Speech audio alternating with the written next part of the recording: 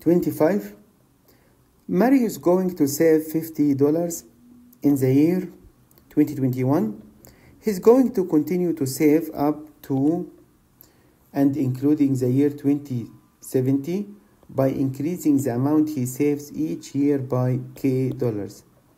Mary will save a total of $33,125 from 2021 to 2070. Work out the value of K. We have arithmetic sequence.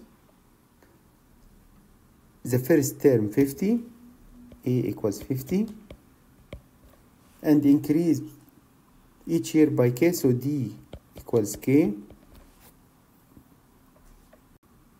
And from 21 to 70, we have 50 terms, so N equals 50, because 21 included. So now we have S50 equals 33,125. S50 equals, from the rule, 50 over 2 times 2A, so 2 times 50, plus N minus 1, so 49, times D, which is K, equal 33,125. So 25 into 100 plus 49K equal 33,125.